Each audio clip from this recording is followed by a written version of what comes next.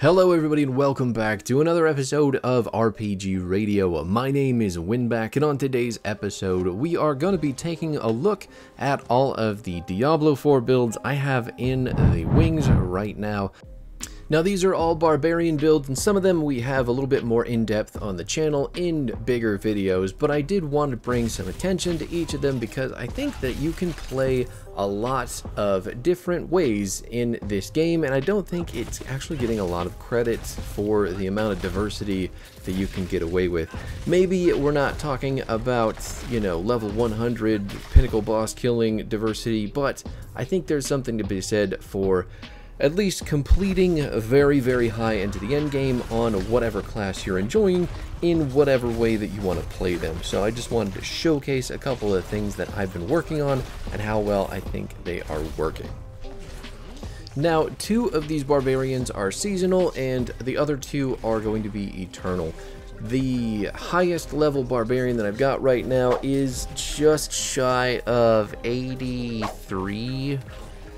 Now, the whole intention behind this build was to give Call of the Ancients, the ultimate ability, some time in my repertoire.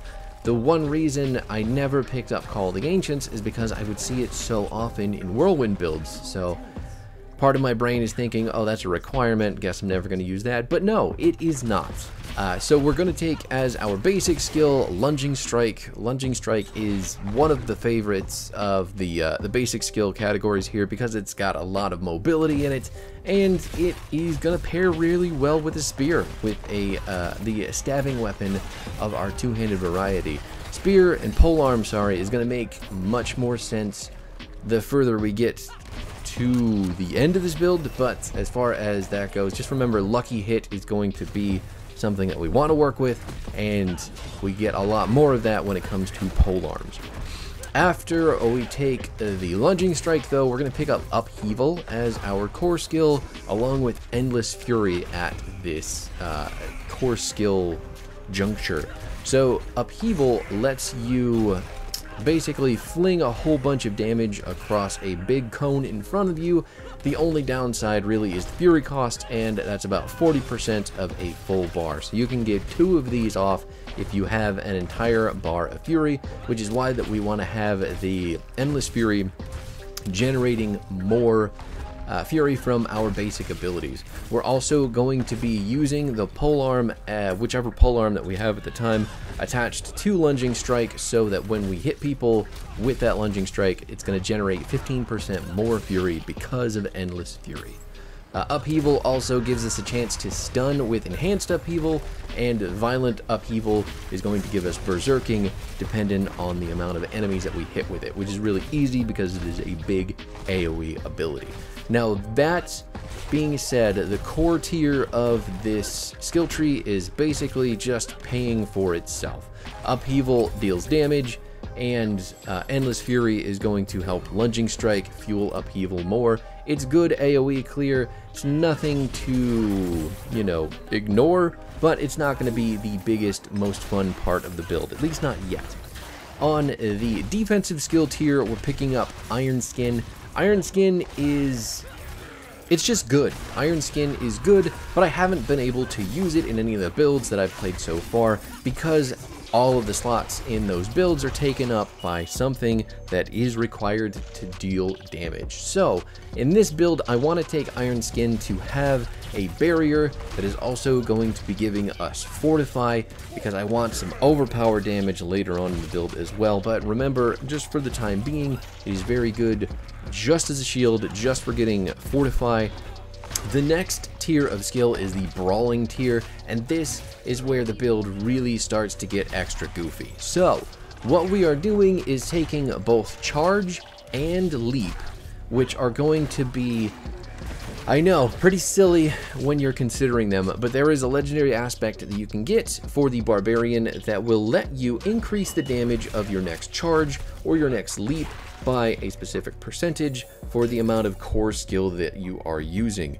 It doesn't make a lot of sense now because that is going to be later in this build, but basically you're going to use these brawling skills as damage dealing skills, and you're going to beef them up with your upheaval, which is going to basically pay for itself as you are darting around the battlefield with your lunging strike. Things sound weird now, I promise they'll get better, but charge, max it out as quick as you can. It has an unstoppable built into it, and the knockback that we get from enhanced charge stuns if we hit people into the wall. As of this video, the patch hasn't dropped yet, but the new patch coming for Diablo 4 is supposed to fix how charge hits enemies, so this should be much better as things unravel, or I guess unfold is the better word. But once the dev team patches this ability, it should be more consistent for damage and stunning enemies. So we take Power Leap for that after Enhanced Leap. Enhanced Leap reduces the cooldown if you don't hit anybody, but it's kind of like, you know, whatever, because you're not really using Leap to travel often. You're using Leap to get in or to generate Fury, and you get 40 Fury for landing a Power Leap, which is equivalent to 1 Upheaval, and it's going to be dealing some pretty consistent Fury generation for Upheaval, which is our backup damage dealing in this case. Now, Call of the Ancients, the whole pride and joy of this build, is going to summon 3 Ancients to aid us in battle. One of them will leap, and he deals damage with dual-wielding weapons. He's got Frenzy and Leap in his kit. The other is a whirlwind spinning barbarian who deals damage in a pretty big AoE around himself. And the third is going to use Upheaval, just like we are, to deal damage in a huge cone. Now, Korlik, Talik, and Modok are the 3 Ancients, and these guys have been around since Diablo 2. The nostalgia factor is high up, and seeing more barbarians anywhere on the screen at any point is always going to be a fun time for me. So, that being said, Prime Call of the Ancients, the first modifier, is going to give you 20% bonus attack speed and 10% increased damage while Call of the Ancients is going. Call of the Ancients lasts for 6 seconds, so that's a pretty solid damage buff. And Supreme Call of the Ancients is going to give each of your Ancients an extra power. So Korlik, the dual-wielding leaper, is going to give you 10 Fury each time he hits someone with his Frenzy. So anytime that he auto-attacks, you're getting 10 more Fury over the course of 6 seconds. Talik is your Whirlwinder, who is going to slow enemies down by 50% for 1 second when they get damaged by Whirlwind, which can upgrade some of our damage later on with a couple of decent passives going on. And then Modok, our Upheaval boy, is going to have a 30% chance to stun enemies for 3 seconds while using his Upheaval. Considering it's his big claim to fame, that is a good chunk of stun. Now, when it comes to key passives for this build, I think that there are options. I think Unbridled Rage could be really good. I haven't played too much around with this passive just yet. It's going to make your core skills basically deal double 0.35 damage, but they're going to cost double Fury, which is ultimately pretty bad for Upheaval. That's 80 Fury. So that's an entire bar, and I don't know if we can necessarily cope with that. I think the damage would be really good, but I don't think that Fury cost is entirely worth it. The other one is going to be Walking Arsenal. This is pretty common for barbarians, but dealing direct damage with a two-handed bludgeoning, two-handed slashing, or two-handed dual-wielded weapon is going to increase your damage by 10% for 6 seconds. While you have all 3 of these going, you get an additional 15% damage boost. This, I think, is getting buffed so that it is easier to keep them all together, and I believe that is coming with the Barbarian patch on the way. So, this will be getting better. This is probably what we're going to take, but I think Unconstrained as well is going to be another fairly good option.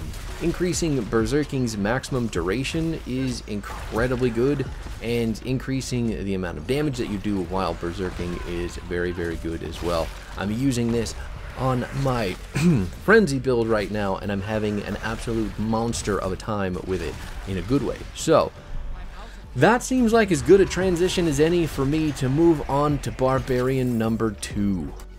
This build is my Frenzy build. This is a two-handed sword-wielding, zero two-handed bludgeoning weapon barbarian.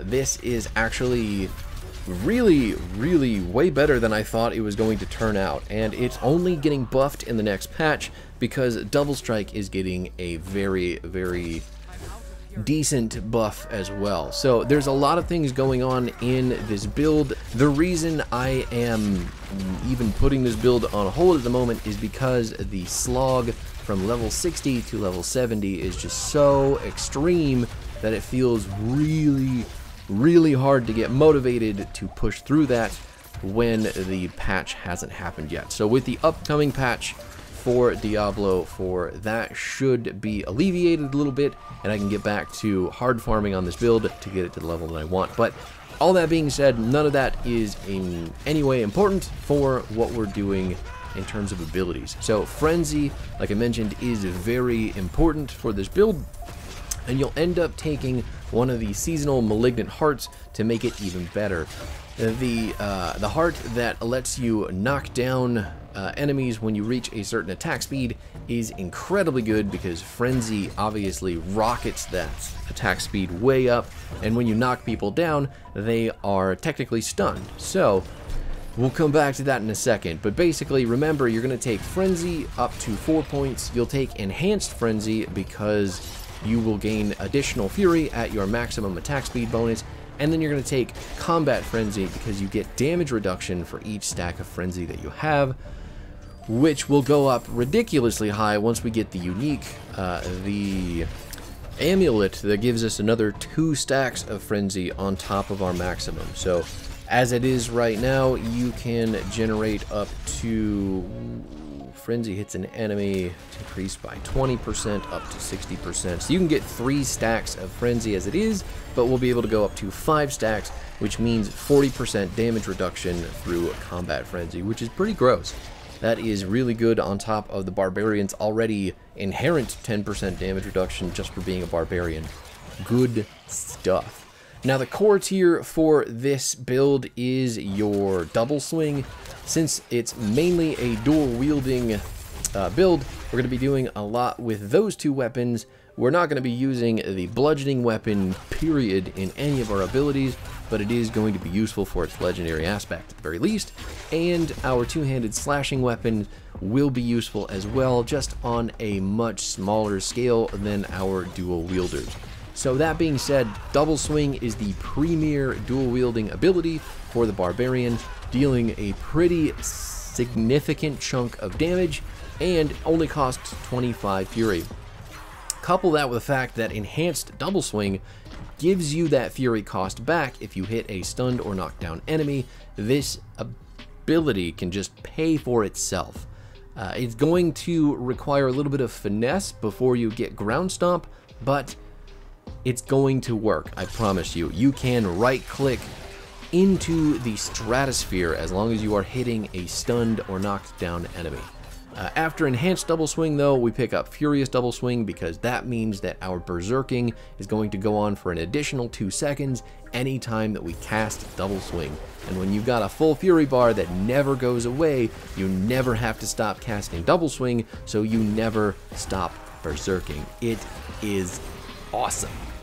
Now, on the defensive tier, I mentioned just a second ago Ground Stomp. Ground Stomp is actually perfect for what we need in this build because not only does it generate Fury with Tactical Ground Stomp, but you're also going to stun tons of enemies in a huge AoE around you.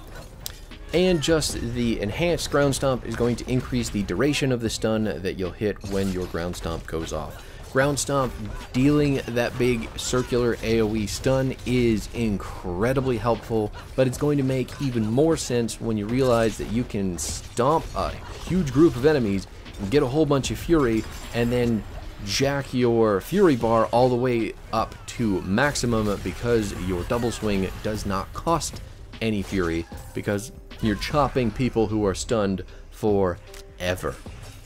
Now, also on the defensive tier of things, you can pick up Imposing Presence.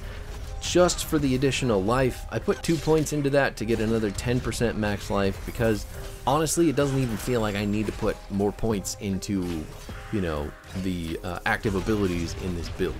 So the next tier is our brawling skills. There's no actives in this tier for this build, but you do want to take swiftness to get that 12% increased movement speed for 3 points, and you are also going to want to take aggressive resistance, which gives you a 9% damage reduction while berserking, along with prolific fury, which means that your fury generation is going to go up while you are berserking, so those free double swings now become positive double, they become fury generating double swings. So when you hit someone who is stunned with double swing, you're going to get all 25 fury back and more, so you can fill up that fury bar to go infinite double swing all the time. On the next tier, the weapon mastery skills, you're going to pick up Rupture, and you're going to pick up Steel Grasp. Both of these only require 1 point, and you're going to pick up each of the enhancements for them too. So 1 point into Rupture, 1 point into Steel Grasp, and then for Rupture you'll take Enhanced Rupture, which is going to cause a bleeding explosion, and beyond that you'll take Fighter's Rupture, which is going to heal you for 18% of your max life when you use Rupture. That is an incredibly useful ability. That's almost 20% of your health bar back with 1 Rupture, and it comes in clutch when you need to survive some things, but your cooldown on your potion, sorry, you're out of potions because you've just been slamming them on the world boss or the goofy seasonal boss who just does ridiculous garbage. I've already talked too much about that, but anyway, your Steel Grasp is going to give, you're going to give it the Enhanced Steel Grasp, which makes enemies vulnerable when you hook them for 3 seconds. That's a very big window to be vulnerable. And then Fighter's Steel Grasp is going to give you berserking for 2 seconds when you swing this ability too. Steel Grasp is actually working incredibly well. It wasn't working the way that I wanted it to when the game came out, but now it is actually pulling tons of enemies directly in front of the barbarian, at which point they are easy pickings for the ground stomp to get them smushed, get you some fury, and start slicing them up. The other thing you'll want, or the other couple of things that you'll want on the weapon mastery tier, are passives, starting with Pit Fighter and Thick Skin. Pit Fighter is going to give you 9% increased damage to close enemies and 6% distant damage reduction, which is pretty good defensively speaking when those rangers are running away from you trying to deal damage, or reducing that, but anybody close to you is getting an extra big chunk of damage when you start chopping away. And then Thick Skin, anytime that you take direct damage, you're going to take 1.1% of your base life as Fortify.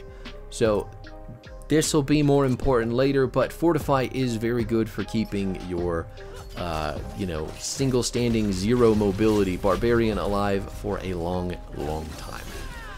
Apart from Pit Fighter though, you'll also take Slaying Strike, which is dealing extra damage to injured enemies, No Mercy, which is giving you an increased crit chance against immobilized, stunned, or slowed enemies, and then after Thick Skin you'll pick up Defensive Stance, which is giving you more damage reduction from your Fortify, as well as counteroffensive, meaning that while you have Fortify of over 50% of your max life, you're going to deal increased damage of 12%.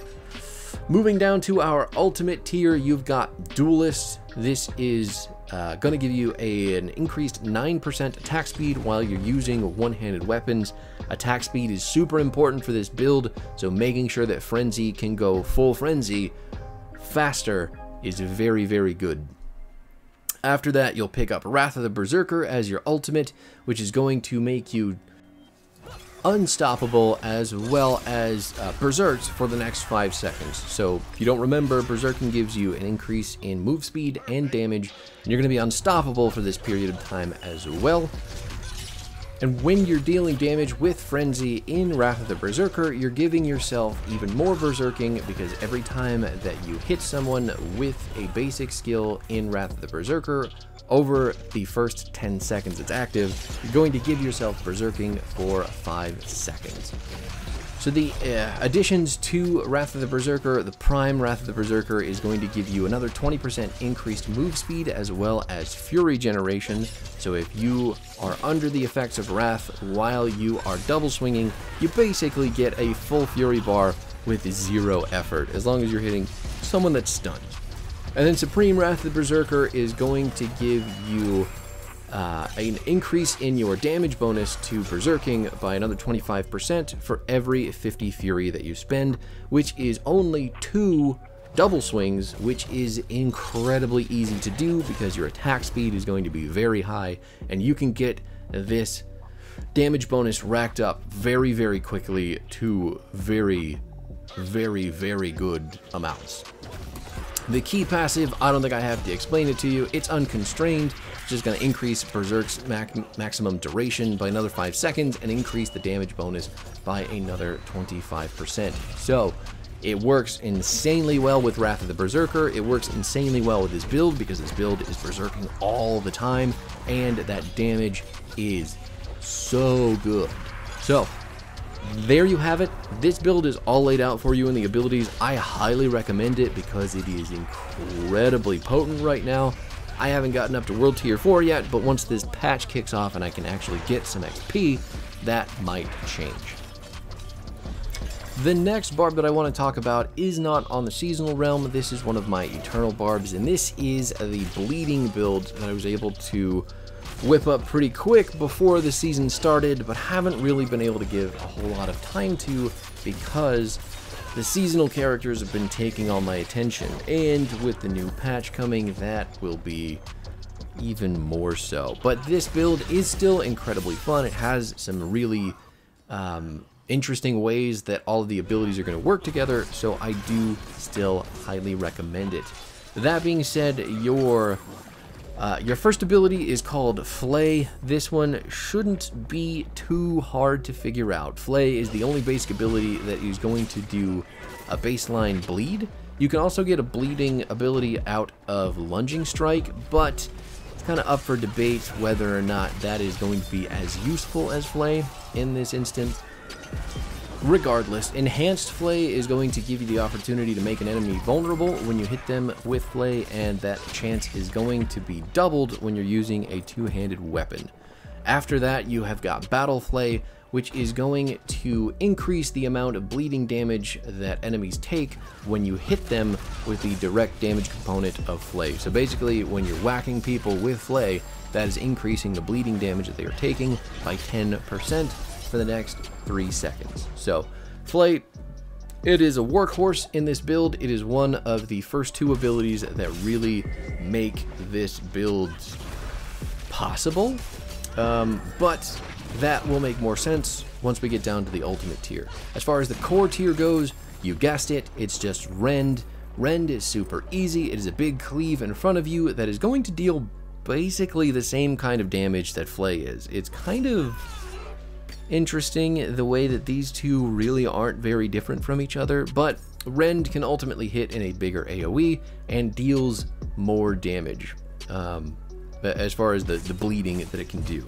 Enhanced Rend is going to extend the duration of vulnerable on enemies by 2 seconds, so if you manage to make an enemy vulnerable with your Flay, your Rend will increase the duration of that vulnerability by 2 seconds. And then Violent Rend is going to deal 12% increased damage to vulnerable enemies. So again, you can see Flay and Rend kind of swapping the effectiveness between each other, which is very important because when you are playing this build, you'll have Flay on your left click, Rend on your right click, and when you have the Fury to spend Rend, you'll basically be swapping back and forth between the two. Left click, right click, and these two feed off of each other for filling up your Fury bar, extending vulnerable, getting people vulnerable, dealing damage, stacking up the bleed, which will be very, very important once you pick up Rupture later in the build. Now, on your defensive skills, the defensive skill tree of this build is going to have you taking Rallying Cry. Rallying Cry is an activatable button that you need because Rallying Cry gives you the opportunity to gain Fury by hitting a button. You're going to get 20 fury, and then you are going to get increased resource regeneration while under the effect of rallying cry as well. You need to have tactical rallying cry to do that, and enhanced rallying cry, which gives you unstoppable while rallying cry is going. But those two things considered, you also get move speed, and that extends to your allies, as well as increased resource generation, which extends to your allies as well. All of that being said, this ability doesn't sound super interesting. It honestly feels like kind of, you know, a budget Wrath of the Berserker, but it still serves a purpose, and it does very, very well in this build for getting you the initial fury that you need and a lot of the generation that you need for Flay, or to support Flay in getting you enough to make sure that Rend is usable all the time. On top of that, though, for the defensive skill passives, pick up your Outburst and your Tough as Nails passives. You only need a couple points there. 2 points into Outburst and 1 into Tough as Nails should see you through. They ultimately give you thorns and increase the damage that your thorns do. So it's not bad. They make your thorns do bleeding damage too, which is never a bad thing, because bleeding in this build is going to be very important for dealing a lot of damage. On your brawling skill tier, you're going to take Booming Voice, which gives your shouts increased duration. Good stuff there, because rallying cry, the longer that lasts, the better you're going to resource generate. Then Leap is going to give you some fury generation, again with Power Leap, like I mentioned in the earlier build. It's just fantastic all the time. There's really no other description for it. You're also going to take Aggressive Resistance as the previous build, but you only need 1 point in here because we just want Battle Fervor, and that is going to give us an ability to gain Berserking when a brawling skill hits, which is going to be a Leap. We want to leap in, get Berserking, get to the damage. Once you make it to your weapon mastery skills, you're going to want to pick up Rupture, and this is arguably the pinnacle of the build. Rupture is going to let you basically cash in all of the bleeding damage that your build has built up through Flay and Rend and anything else going on, and then Rupture is going to deal all of that damage to the targets that it get hit immediately. So when that happens, obviously you cash it all out, you deal all the damage all at once, and it is really easy to rack up bleeding damage with this build. Enhanced Rupture is going to make the Rupture deal damage in an AoE, which is fantastic. Nothing but good stuff to be said about that. And then Fighter's Rupture gives you the heal, which is yet again very, very, very good. You're also going to want to take 1 point into Hamstring, which lets you slow healthy enemies with your bleeding skills, and then you are going to take Cut to the Bone as well, meaning that your bleeding effects deal 15% increased damage to vulnerable enemies.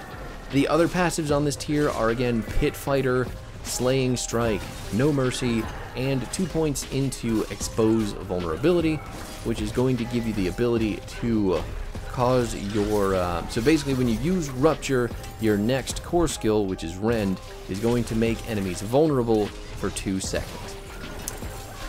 Finally, we make it down to the ultimate tier, which you're going to pick up Duelist again for this build, but more importantly, you are going to take Iron Maelstrom. Iron Maelstrom is the coolest ultimate that the Barbarian has. They are going to hook their weapons up to big chains, swing them in a big AoE, and you're going to activate this 3 times. You can choose when to activate them, but once you hit the Iron Maelstrom, you're in it. So you have to use all 3 before you can go back to your other abilities. The first is going to deal damage and stun enemies in a point in front of you. The next is going to have you deal bleeding damage and a big AoE around you. And then the final is going to have you just dealing flat damage with the big circular swing from there. Iron Maelstrom is a very short cooldown to begin with, and it is going to be dealing increased critical strike damage, as well as have an increased crit chance with the modifier Prime Iron Maelstrom, and then Supreme is going to have you basically reducing the cooldown of Iron Maelstrom every time that you swap weapons, which will be happening very often because you'll want to have different weapons assigned to rend and flay, and then like I mentioned earlier, you're clicking back and forth between the two. You'll reduce the cooldown of Iron Maelstrom very, very, very quick. You'll also pick up Tempered Fury, but only 1 point there, so you can get Furious Impulse, and that means that you're going to be getting 6 Fury every time that you swap weapons, which will happen very often. And then as far as the key passive goes, Gushing Wounds. Gushing Wounds is going to have you get a chance up to your critical strike chance to increase the bleed amount by 100% of your critical strike damage bonus. And then when you overpower a bleeding enemy, that is going to create an explosion that deals bleeding damage over 5 seconds as well. So Gushing Wounds is the basically the best bleeding key passive, and it is getting buffed in the next patch. So there's no reason not to have it in a bleed focused build. And then lastly, there is the Deathblow Barbarian, the original, probably the most fun way to play the Barbarian as it is right now, because one button death is obscenely exciting. I will direct you all to the Deathblow videos on this channel. If you haven't seen them already, they're pretty popular, so you're probably not missing out on anything, but Deathblow is one of the best ways to play Barbarian, and I think that we can all agree, based on any boss's health being above 75%, getting deleted by a single Deathblow at that range is goofy. So that is it for me, everybody. Thank you so much. Let me know if you enjoyed this build sampler platter of Barbarian brutality. This is the best class in the game, according to my opinion, and my opinion alone. I'm sure lots and lots and lots of people would disagree, but I will argue it to death. Nothing is better. And that's all there is to say about that. Peace out, everybody.